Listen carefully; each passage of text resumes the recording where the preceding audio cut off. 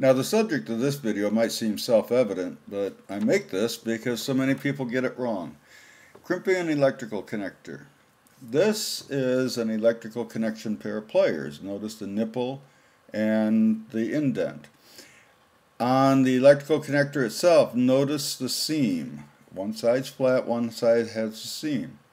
Most of the time, we've noticed that inexperienced people crimp the wrong side. They put the nipple of the pliers onto the seam. The seam should be in the trough, and the nipple should clamp the solid side so that the seam itself will actually wrap around the wire. This is how you get a good tight connection.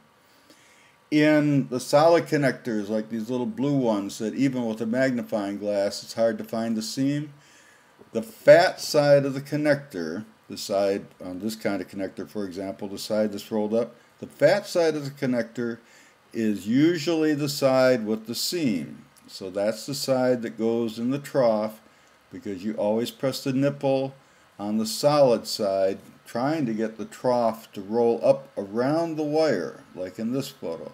That's how you get your tightest connection.